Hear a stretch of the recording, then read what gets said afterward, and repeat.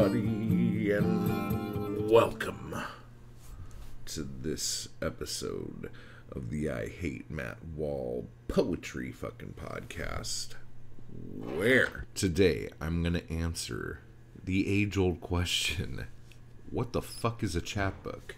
And I'm answering this today because this question actually comes up kind of a lot. Probably because I sell a lot of chapbooks, like meaning I have one come out like every month.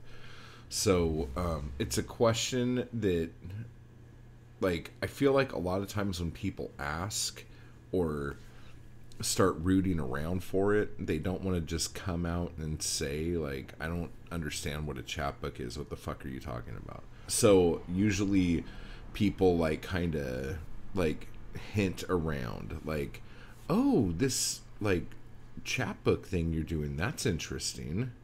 Like, tell me about that. Like, what are you doing?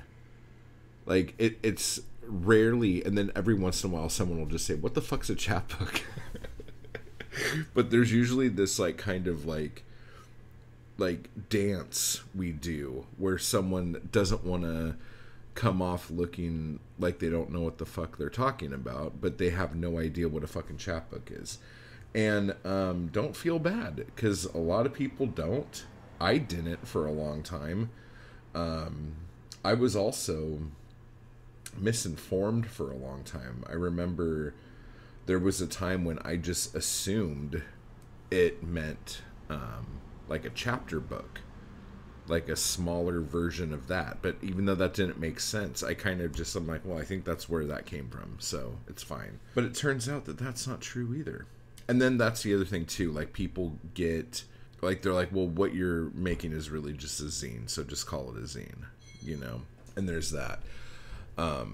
And there is differences, and there are historical differences and things of that nature. And so we're going to get into all that today. And kind of go down that road and see where it takes us. So this should be really fun and interesting. Before we get any further down this rabbit hole, let's give you some updates. First off, now that this show's everywhere, give it 5 stars or that equivalent to wherever the fuck you listen to this. Thank you. Please and thank you. The next thing is, this is the final week unless I decide to extend the campaign. I don't know if I'm going to decide to extend the campaign or not. Probably this weekend I will do I'm going to do an episode on crowdfunding poetry and talk to you a little bit about that. Because I did some things differently this time to see how it would go.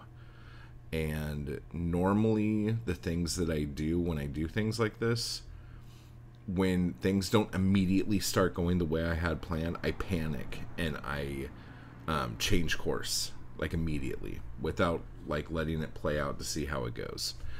And so this time I did that, and it kind of bit me in the ass a little bit, but we will see.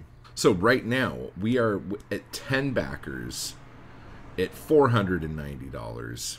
Not quite where I wanted to be this late in the game, but this is where we are.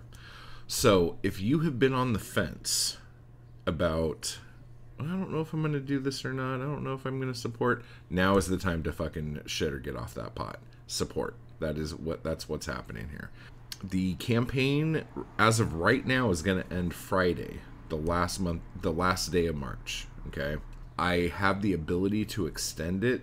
I don't know if I want to do that, but I might. I don't know. I haven't decided yet. Let me know what to do, what you guys think. I think I'm going to do a live stream today with the Anarchy Crew peeps and see what they think and kind of have a little talk with them about it. But just get over to igg.me/@/Yermom and find out which thing you like and get the thing you like. I think maybe I had too many options for people to pick. Maybe I should have not done that. Just made it really simple. Like, here, help, do the thing, go. But we'll see. I want to give thank yous to the people who make this show possible and who make Yermom possible. So we're going to hit all that. So I want to give a big thank you to those beautiful fucks over there on Patreon. Thank you to Michael, to Deborah, to Cedar, to Harry. Thank you guys so much.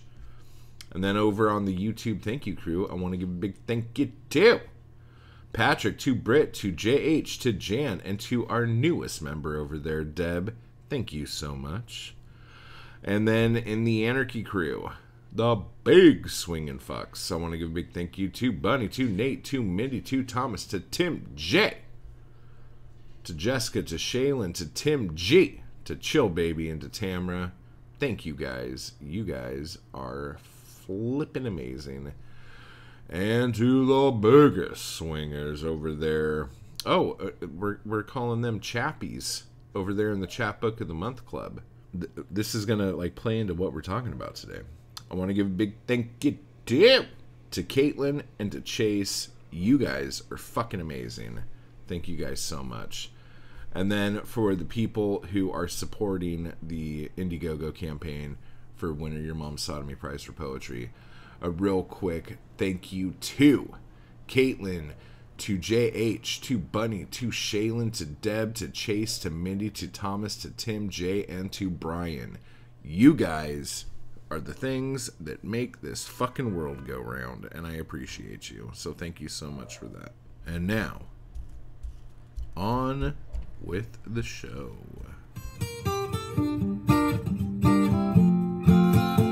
Today I'm going to be talking, like I said earlier, about chapbooks, okay? And where they're from, what they fucking mean, what they are, the whole shabams, okay? Before we start, I want to give a thank you to some people who helped me gather this information. Shout out to Book Historia on YouTube. Excellent channel. They are a rare book antiquarian something or another, and work with antique books, and kind of brilliant, I'll just say that. And then the good folks over there on Wikipedia.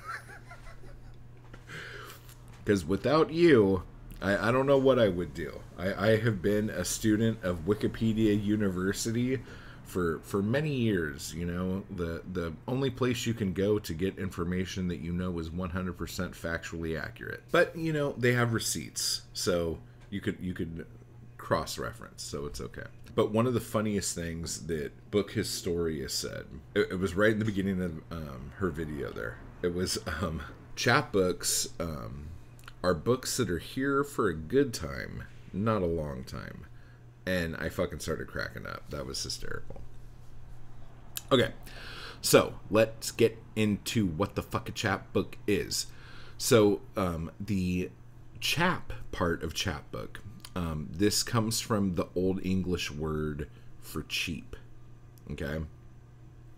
And there were these merchants that would like go door to door and just like stroll through villages and towns and stuff, who were called chapmen because they sold inexpensive goods, you know? Like you could get all sorts of little knick-knacky things that you would need, and things that you would kind of want from this dude, which has made me totally think, like, should I be doing this? Should I get like one of those, like, look like a cigarette girl, you know, like the box with the strap around my neck, and just walk through towns? That's amazing. Maybe I should do that. Just spend a weekend, go door to door, and see if I get shot. That would be fantastic.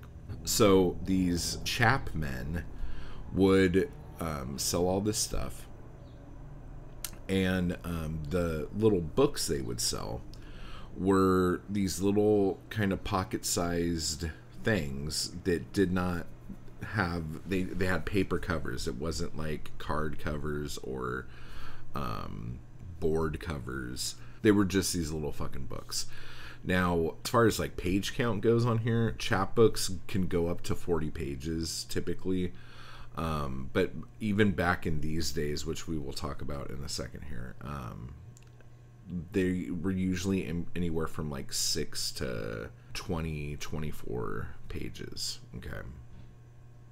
And since we're talking about the chapmen here, the term chap, and that you call like a friend, like over in ye old England, comes from the word chapman. So that's kind of interesting. I didn't know that part of it. And it makes total sense. It's like, how the fuck did I not know that? This whole thing started because in the 17th century, the Act of 1693 expanded master printers. So now there were tons of places where things could get printed.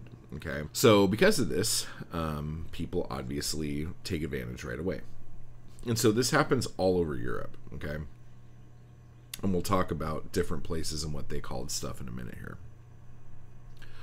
The other thing is that the works that they were putting out, like, they had no copyright.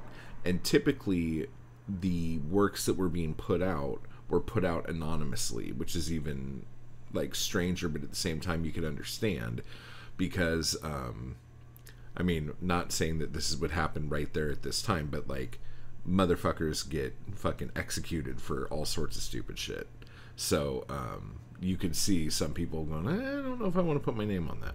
So because these things had no copyright and shit like that, a lot of times like people would write books that would fit in 8 pages of a book that's really popular. So like if I wanted to, I don't know, like write Frankenstein in 8 pages, I would just like, I would try to tell the whole story in 8 pages, like a Cliff Notes version, but not even a Cliff Notes version. It's like if you had to tell your best friend what a movie was about, you know? Oh, and then at the end, and then you do that. And like some things were hysterical, that they would actually, if they didn't like the ending of a book, they would change the ending in the chapbook version of it. So in the 18th century, paper became cheap, like cheaper to manufacture. So because of this like boosted this up quite a bit more. Literacy rates were going up. There was the kids charity school movement, which was helping teach poor children to read and things like this. So this is like where a lot of things like Tom Thumb, Little Red Riding Hood, like Jack and the Beanstalk, shit like that, like these characters started to appear and gain popular icon status, kind of thing. And then this would grow into the 19th and 20th centuries, penny dreadful and serialized stories. The penny dreadfuls and like the American counterparts, the dime novels and shit like that, they would do these things where, and this is where I get off on serialization, and I just think it's so much fun, but you tell a little bit of a story and then people have to come back. Like, you get people hooked and people have to come back and get the next part of it. And so that's how that kind of happened. The thing that's crazy about these, like, these things cost like a penny when you got them back in the day, back hundreds of years ago. And now some of them, like, if you could even find any of them, because most of them were trashed, because that's what they were, but like they sell for thousands of dollars now, which is just one of those things that happens.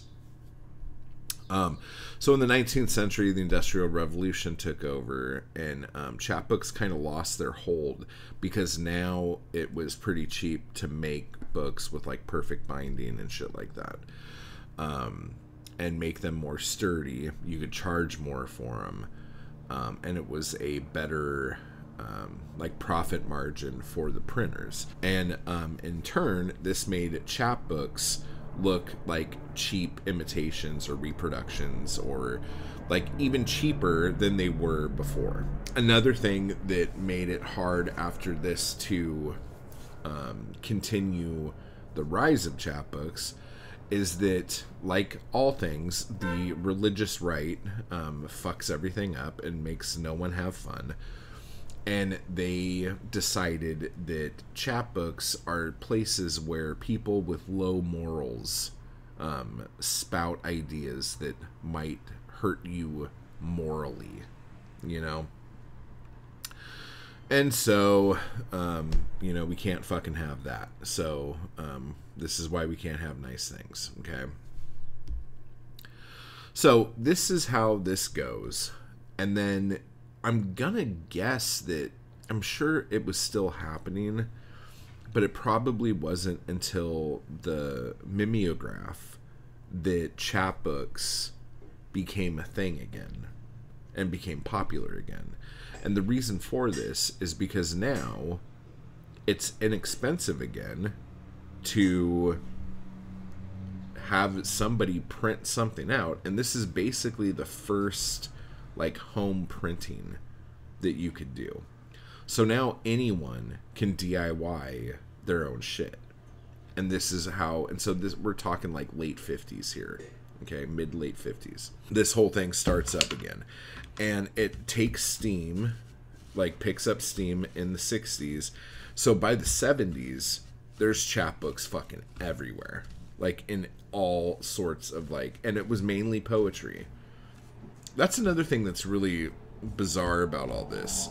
And my guess is that the poetry aspect of it happened because probably poets are a little more artsy to begin with. So, like, doing their own DIY thing seems a little more, that would make sense. And then you look at, like, short story writers of the day, they wanted to get their shit in, like, big magazines and get paid and get book deals and all this other shit. Whereas poets, I don't know if that was the same kind of thought. So it makes sense that the poets would be the ones to kind of champion the chapbooks. But a lot of this is the little magazines, the mimeos, okay? Like the homemade magazines that like now would be referred to as zines, and we'll talk about that in a second here too. And I've said this before, but a lot of these little magazines would put out chapbooks of writers that they thought could sell books. Like Hearst was a chapbook or a little magazine. And they would put out chapbooks of poets that got a lot of popularity from people. See, here's the other thing that's weird. Back in the day, let me explain how something works to you guys. Back in the day, when people liked something or didn't like something, they thought it was in their best interest to write the publisher and let them know. Okay? Nowadays, people don't fucking do that, because if they really feel like bitching about anything, they'll just bitch on Twitter or something like that on social media. And then because they don't want to necessarily get into any shit, they'll just fucking subtweet to the point where you don't even know what the fuck they're talking about. And so you read someone's tweet and they're like, oh god, I read something today and I really didn't like it. I'm sad. I'm going to eat ice cream. And you're like, what the fuck was that? Like, was that helpful to fucking anybody? No? Oh, okay. So that's just like a difference in the times. But like anyway, so all of these things.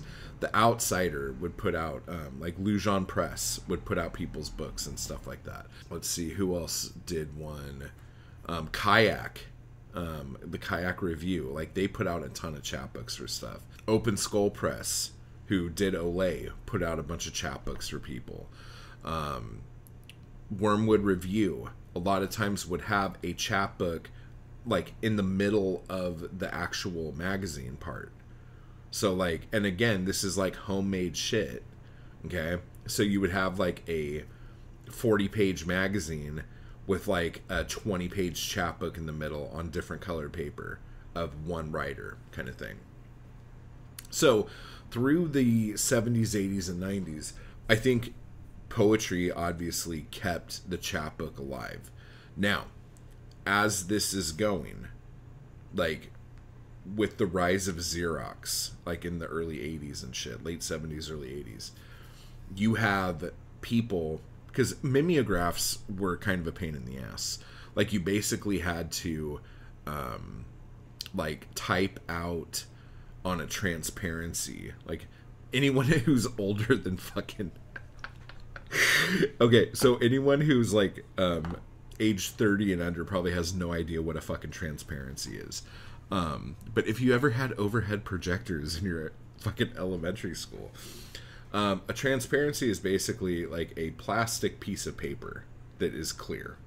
You would put that in a typewriter and type out what you want the page to look like or whatever. And then you put that through the mimeo machine and it pushes ink through it onto paper. And so that plastic thing becomes your master and you keep printing paper out like that. So that's a fucking pain in the ass, right? Okay, let's just be real here.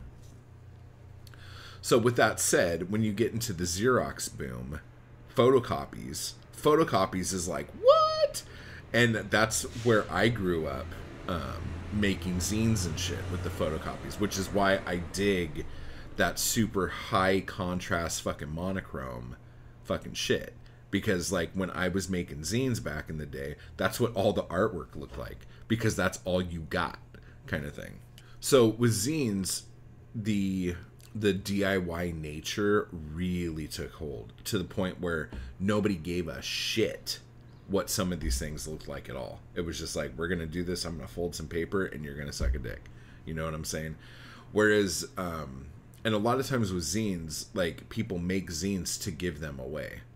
Like, making a shit ton of money isn't, like, usually, like, the idea of a zine when you're putting it together. Whereas a chapbook, you're not only trying to at least make your money back for what you fucking did, but hope that people will find you and want to read more of your stuff. So that's kind of probably the commercial difference between a chapbook and a zine. The other thing I wanted to talk to you about before I get too far away from it, this cracked me up. So, like I was saying, like all over Europe, people were making chapbooks and stuff like that. In France, they were called, because like again, the chapbook comes from England, like the word chap and chapbook and all that shit. But all over the world, people were doing the same thing at the same time, but it was called different shit because they had different words for stuff. So like in France, it was called, I'm not going to try to fucking pronounce shit, so I'm just going to kind of give you what I can give you. But in French, it was Blue Library. Because all of these books were, like, the covers for all these books were they were using this blue paper that was typically used for wrapping sugar. So they could have called them sugar books too, which actually sounds kind of cool. But Blue Library is what they called them. In Germany, they were called Volksbuch, which means people's book. That's probably the closest to me speaking another language you're going to get today. In Spain, they were called cornel sheets or loose sheets, because typically what they would do is just like if they had a book, they wouldn't bind it at all, and they would just fold the pages and then like hand you the folded pages together, kind of thing, which is crazy. It's so weird how things can like happen and then be accepted. That's fucking crazy. And what's accepted in some places is like, what? In another place. In Russia, they were known as Lubuk, which sounds about right. The thing that cracked me up more than anything that I found through my rigorous Wikipedia researching is that, like, I don't know if this was in just Scotland or if this was all over England, but another, like, slang term for chapbooks was called bum fodder. Bum fodder. Why is that? Well, because paper has always been looked at as something good for personal hygiene when you go to the bathroom. So a lot of times people would buy these books and read them, and then go, well, after I use it, at least I could wipe with it. Which cracks me up, because I have a book called Shit Poems. And I fucking did the same thing with it and said, hey, this paper is really soft inside. Like, you could use this. Like if you run out of toilet paper while you're reading, just rip a page out and wipe. So that's not a me idea. That's been around for fucking the dawn of time, dude. That's hysterical. Bum fodder. Love it.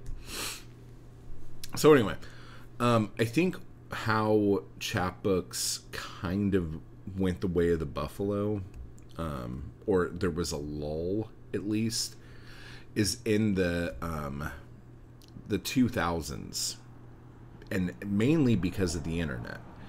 And what ends up happening here is, because the internet becomes such a new fucking crazy thing, what you have is people wanting to, and I think people should always try to embrace the new technology, okay?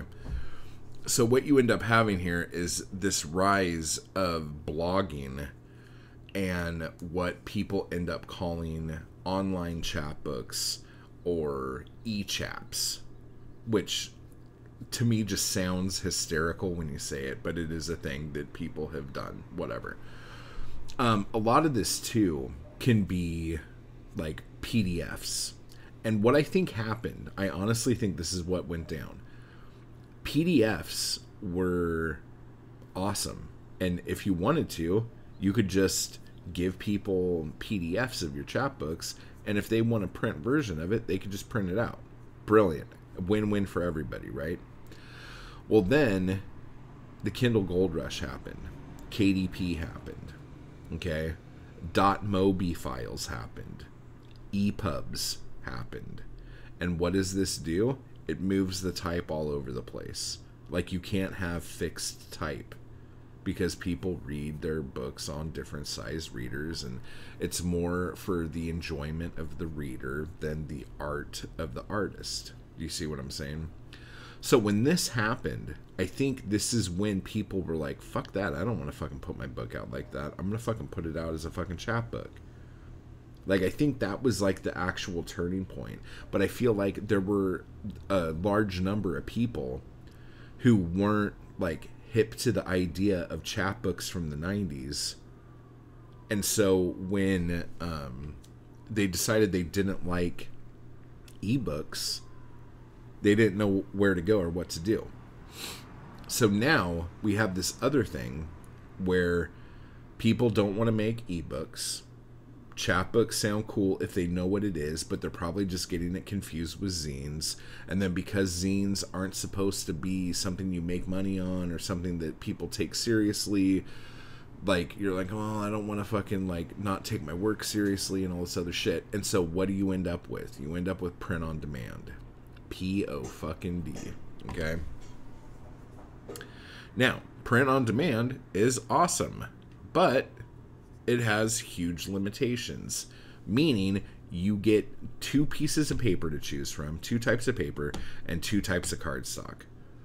And that's it. And you end up paying a ridiculous amount per book than you would if you were to just like order your books made like in a higher quantity. But most people aren't going to fucking do that. Now we have these perfect bound books that could be any size, like up to like 750 pages. I think most places cap you at. So the idea of putting together quick, inexpensive books is not really happening anymore. So now you have pretty quick, but it has to get mailed to you and printed up and all that other shit, books that are perfect bound, which probably take you a lot longer to put together and probably cost more, but at the same time they'll probably last a lot longer than your chapbooks, you know? I think we're in this time right now where it's possible for people to make chapbooks, make print-on-demand stuff, make e-chaps, do all of this shit, and be able to have some sort of success with doing that. It just depends on what you want to do, what you want to make, what you want to put together. And then on top of that, which is something we're going to talk about when I do the crowdfunding episode, talking about kind of training your loyal audience into what is acceptable, what is an acceptable form of reading your content, if that makes any sense. Chapbooks are different from zines. And here's the other thing too. Like, people say like you could have perfect bound chapbooks.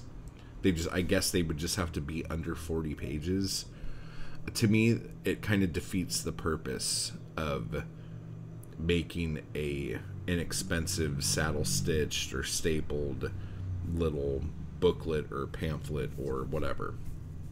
But hey, if that's the thing people are into doing, then that's the thing people are into doing, and we can't really knock them for that. So if people are making it happen, then fucking hell yeah, I'm on board. I'm all about making it happen, people. So however you do that, let me know. And I'm really curious what you guys think about all this. Like, did this clear shit up for you? Like, do you have a better understanding? And now that you have this better understanding, what do you think you want to do with your stuff? Okay? Like, if you were to, like, self-publish your stuff, how would you do it? And I bring this up because I have different people who are, like, in the Anarchy Crew and people who I talk to and shit who are wanting to do, like, chapbooks, who are wanting to do paperbacks on Amazon, who are wanting to do straight up ebooks. And there is someone else who is actually, they've made like PDF copies, like PDF, I guess these would be e-chaps at this point, PDF versions of their work on their phone.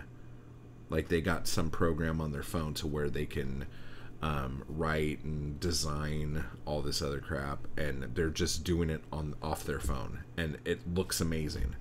So, like, what kind of stuff do you want to do? Like, where do you think you fall into this? You know, it's just kind of interesting shit. So anyway, I think now we're gonna get straight into the extra large butt plugs. And they're not really extra large. It's just, again, I'm going to tell you the thing I've been telling you all month. Winner Yermom Sawdoemee Prize for Poetry. We need your help. We really, really do. When I started this campaign, I was wanting to try to pull $1,500 together so I could do like a small offset print run to make the book look amazing. Use paper that I want to use. Do fucking a awesome textured cover that I wanted to do. Right now, all that's gone. Right now, I'm just trying to be able to get like digital printed copies of the book made. Okay, because I don't know like if it's gonna be possible at all to get to the number that I was hoping to get to. Like, we're almost at $500 right now. So let's cross our short and curlies and make that happen, guys. So run over to igg.me/@/Yermom. Link will be down below. Find a tier. You get the book. You get my chapbook runner-up. You get, you could get an 8x10 glossy of me on the can signed. You can get me writing a letter to your mom. You can get different chapbook bundles of all my stuff. You could get audiobook versions. If you want to hear me lull you into a sense of amazement, you can do that. Okay? So there's all these fucking things you can get. Plus you can get like The End of Everything and Fingering the Mundane, my other books that I crowdfunded and shit on there too. So yeah. Whoop! There's all this shit, but time's running out. Friday's the last day unless I decide to extend this bitch, and I don't know if I want to go through this because it is very stressful on me. So anyway, with that said, I guess the next episode of this podcast will be the crowdfunding spooktacular. So if you're interested in crowdfunding poetry, make sure you come to the next episode. And other than that, I guess that is all the murder she wrote. So, type hard, everybody. And I will talk to you all later. I just want to give a quick thanks to those people who make these videos possible. Anarchy Crewl and my followers on Patreon. I appreciate the hell out of you guys, and thank you so much for keeping me going to keep this content possible. You guys are awesome. And if you'd like to join the crew or the Anarchy Crew, just hit the join button beneath this video. And if you'd like to become a member of my Patreon, you can run over to the link down below to do that as well. Thank you.